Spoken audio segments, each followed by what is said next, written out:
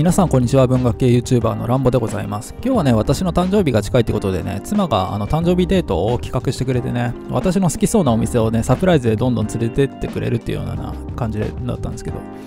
でね、これね、自由丁っていうお店ですよ。ね、これすごい面白いお店でした。手紙にまつわるね、いろんなイベントを企画しているお店でね、未来へ手紙を書くとか書いてありますけど、後で説明しますけどね。でね、お店の中に、入ると、こんな感じ。ね、本棚も置いてあって、ここが店員さんが座るスペースですね。レコードとかも置いてありますけどね。でね、この本棚に一冊本を入れるとね、一冊持ち帰ってもいいっていうようなシステムになってて、この本の中にね、元の持ち主の手紙がね、挟まってるんですよ。で、私がね、持ち帰った本が次出てきますけど、これ、世界の本屋さん巡りっていう本。これでね、いろんな世界のね、ブックカルチャー今勉強してるんですけどね、それを面白いね、カルチャーがたくさんあるんで、皆さんに紹介しようと思いますけどね。で、横にね、元の持ち主のメッセージあります。で、私が置いていった本がね、これ、1973年のピンボールですね。で、私も手紙を書いてね、この本に挟んで、本棚に入れたというような感じ。で、これがなんか、手紙にまつわるなんかのイベントで書かれた手紙でしょうね。なんかのテーマの手紙。これ読んでても面白かったですけどね。で、奥がこうやってね、なんかワークショップとかやるスペースになってるんでしょうね。あとカフェにもなってますよ、このお店は。で、いきなり手紙を書くのが難しいっていう人はね、この店長さんがね、だから夢に向かう手紙とかね、自分と語る手紙とかね、この手紙のテーマをね、選べるようになってるんですよ。この手紙メニューっていうんですかね。で、私はね、1年後の自分に手紙を書きましたよ。未来への自分にね。で、これを封入するんですけどね、この4つの色のローを選んで、これを溶かすんですよ。で、溶かして、こうやってね、流してっていうか、こうやって流し入れて、シーリングスタンプをこうやって押して、で、10秒間経つと固まりますんで、これで封印されたと。で、この手紙がね、実際に私の住んでいる家に1年後届くというシステムになってますよ。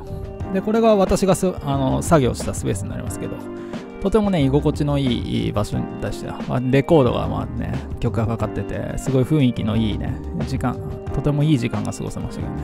妻よありがとうって感じですね。でね、次にね、これ移動中に古本屋見つけて急遽入ったんですけど、フローベルグさんっていうところ。でね、次のお店の時間に間に合わないからっつってね、5分ぐらいしか私時間なかったんですけどね。これがね、洋書の絵本ですね、の専門店ですよ。で、国別にね、たくさんの国のね、いろんな国の絵本が並んでるんですけど、これもね、次またすぐ来ようと思いましたね。5分しか入れられなかったから。アメリカの絵本作家とかね、これドイツの絵本作家とか、国別にね、綺麗にこうカテゴライズされててね、陳列されてるんですよ。フランスの絵本作家。これ一冊も私中身見れなかったですね。時間がなさすぎて。イギリスの絵本作家とかね。で、もう一個ぐらいあったかな。はい。これ北欧の絵本作家ね。もうこの辺りにはね、他にもたくさんいろんな面白そうな本屋さんあるみたいなんでね、またすぐ来ようと思いましたよ。で、これ、すごい状態のいい文庫ですよね、これ。すごい綺麗。これが100円で売ってるんですよ。もうこの辺もね、じっくり見たかった、本当は。もう妻から煽られてたんでね、早くっつってね。で、これアンティーク絵本の1ページっていう、だから絵が描いてあるところだけ切り取ってんじゃないかと思うんですけどね、こういうのもね、欲しかったですよ。見たかった、本当は。で、これ多分、このディスプレイの中入ってるから、高価な絵本なんじゃないですかね。あと、ここはね、絵本だけじゃないんですよ。海外文学の本がね、結構たくさん並んでて、私、海外文学が好きだからね、ここもね、本当はじっくり見たかったんだけど、こうやってね、動画で撮影してね、後からね、どんな本が置かれてたか見ようって思ってね、そう、家帰ってきてからね、見たんですけど、ベケットとか置いてますよね。ほら、こんな感じ。もうね、絶対近々来ようってね、今考えてますけどね。はい、とても雰囲気のいいね、本屋さんでしたけど。で、これお昼に、これ港区にあるね、カフェなんですけどね。これ私普段ね、妻にね、節約しろってね、すごい言ってるから、こういう誕生日の時はね、ここぞとばかりにね、ちょっと高めのお店をね、組み込んでくるんですよ。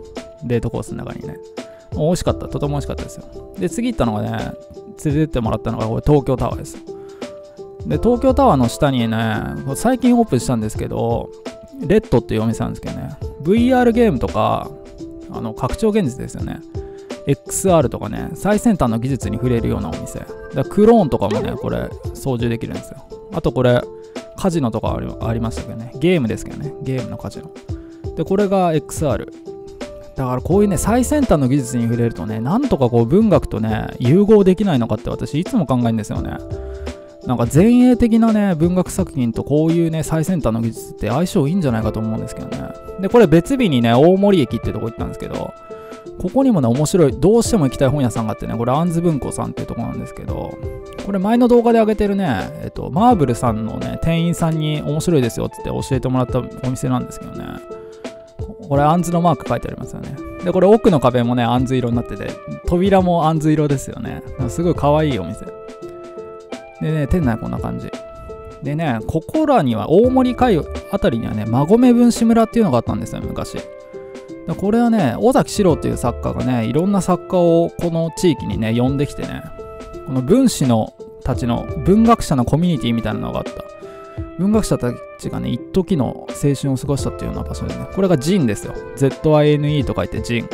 ZINEの説明はね、概要欄に載せておきますよ。はい。で、このね、布はね、この在庫本をこうやって隠してるんです。そうしないとね、お客さんが勝手に順番変えちゃったりするらしいんですけどね。で、奥がね、こうバーのスペースになってるんですね。私、カンパリソーダいただきましたけどね。カンパリって好きなんですよ。苦味があってね、柑橘系のお酒ですごい美味しいですよ。カンパリのソーダ割りね。はい。で、ここの店長さんはね、まだ29歳なんですよ。26歳の時にね、このお店をオープンしたんですって。で、いろんなね、お話聞かせてもらってね。で、あとね、これ、室生再生。これも文士村にいた人ですよ。有名ですよね、詩人室生再生って言ったらね。っていうようなね、いいお店ですよ。で、最後にね、駅前の神社をね、参拝してきましたけど、購入本紹介しますよ。これ、新セミヤ、安倍一茂の新セミヤですね。これね、ランボ文庫の方で売りたいなと思ってたんだけど、自分の手元の本をね、手元で持っておきたいと思ったから、だから買ったんですよ、単行本で。で、まあ、詳しい解説とかね、紹介は、また別にランボ文庫の仕入れ本紹介の方でね、やろうと思いますけどね。はい。今日はこの辺で終わりますよ。チャンネル登録、高評価、コメントなどございましたら、ぜひともよろしくお願いいたします。それでは、また。